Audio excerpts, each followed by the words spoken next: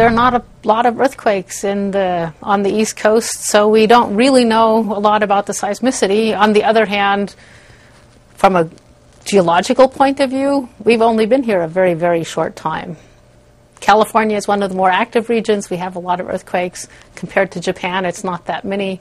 Of course, the East Coast has even fewer. In California, we have a magnitude 5.9 earthquake, and it's not felt terribly broadly. So Bay Area, we would expect to feel the shaking of a 5.9 earthquake, but we wouldn't expect the people halfway to Los Angeles to feel it, for example.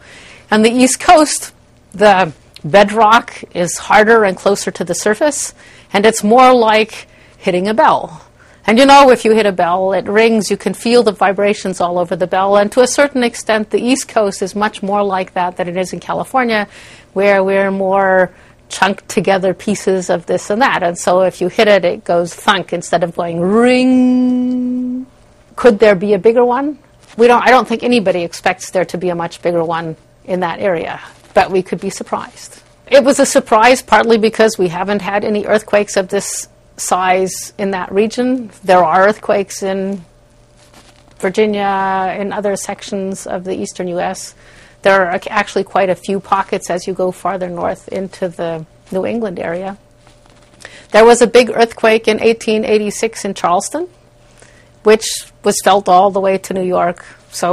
But it was somewhat bigger than this. The buildings there aren't built the same way they are out here.